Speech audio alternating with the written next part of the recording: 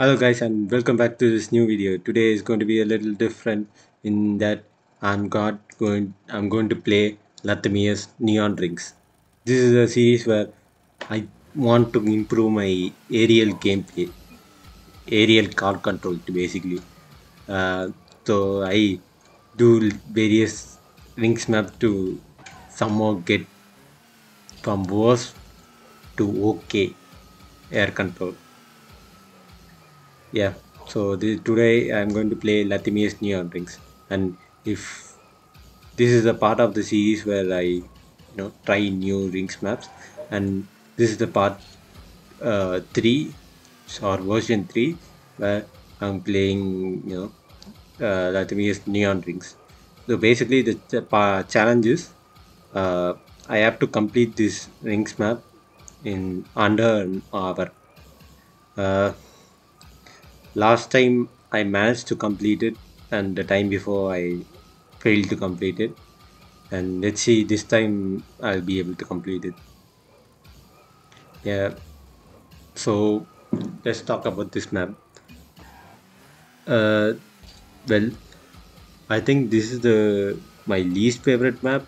I think it's super beautiful map, but when compared to Latmia's medieval rings and giant rings, I think I kind of like the design of the other tools more, especially medieval rings. I think it's my favorite and followed up by giant rings.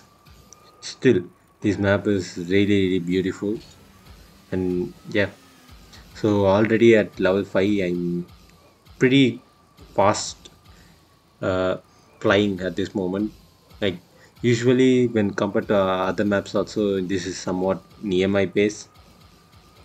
Usually these rings maps tend to get harder as the levels progress. Yeah, so I'm doing a really good progress right now. Just as you can see, I'm not going super fast. Again, this is not a speed run. If I try to finish this map like using speed run strats and all, I'll instead of being a speed run, it'll be a slow run. Well, this is a slow run, but it will be an incredible slow run where I'll be sitting here for 2 hours. 2 hours. I mean 10 hours. That's how if I try to get more, play, finish the map with more speed, it'll take super long because I'll struggle super hard. Like for me, just taking it nice and slow, feathering the boost is gives me more control of the you know car. Yeah, yeah. So round 7. This is the parts where in previous maps it got even harder. So let's just see how hard it's going to get. Seems pretty easy right now. Seems like it's not really an art. This is pretty. Oh my god, that was really close. Almost got reset. Yeah, but relatively speaking, it was pretty easy. And huh, 7 levels. I completed 7 levels and I died because I didn't jump at the right moment after finish at the start of a level. That is how I died. If I only have one death when I'm finishing this map, I will be incredibly sad that I, I died once because I stupidly went off the platform without jumping. That would be the most saddest thing ever. Let's move on. Hoping I die more. Moving on. Uh, Level 9. Yeah, as I said, relatively easy. I'm, as you can see, I'm pretty confident enough to use air rolls because I didn't really feel like it was getting harder. It was little bit hard, but I don't think it was like too much. So I'm just comfortable with using even air roll while finishing this level. Though slow, but yeah, if you have seen the previous parts and all, you would know that I at this points and all I'm just not even trying to arrow, just going slow and steady. Here I am just using arrow like there's no tomorrow. Yeah. Anyways, I just want to take this opportunity to say thank you for all the people who are watching or watching. It gives me a ton of hope to make more and more videos. And yeah, if if you enjoyed and if you think I am someone you want to watch again, please like and subscribe. And even if you don't, just if you want me to see me do something new, something different, something unique, just let me know in the comments. I'll love to see what you suggest and try it. And let's see if I could actually complete it. Anyways, yeah, thank you so much. Moving on. Yeah, like at this point, like I'm seeing that I've only died once, so I'm thinking, okay, let's just take it, nice and safe.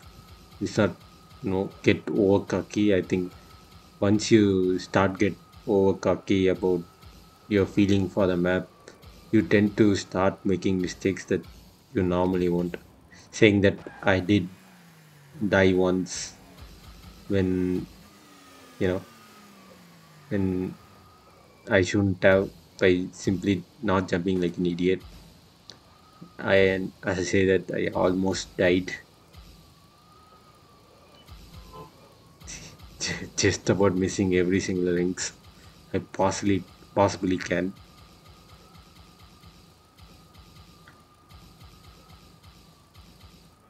Just taking it nice and slow. I could land it, but I think my car color really doesn't help too much because at some points like my car becomes too dark, and along with the background, like I cannot see what my car position is, which is unfortunate. I didn't expect my car color to affect this map so much. As for if you are wanting to know whether I played this map before, uh, no, I have not. I played the starting few levels, but that's all.